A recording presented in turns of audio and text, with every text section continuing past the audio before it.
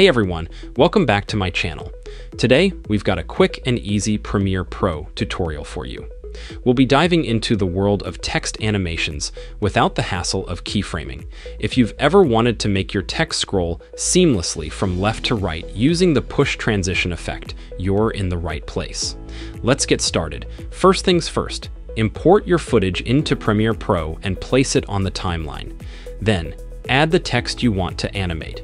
You can use the text tool from the toolbar to do this. Now head over to the Effects panel and search for the Push transition. Drag and drop it between the clips where you want the text animation to occur. This transition will create a smooth left-to-right movement for your text. With the transition selected on the timeline, go to the Effect Controls panel. Here, you can fine-tune the transition settings.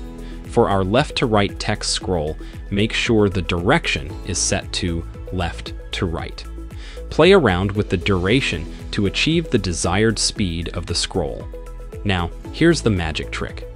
With the playhead at the beginning of the transition, go to the graphics workspace and adjust the position of your text to where you want it to start.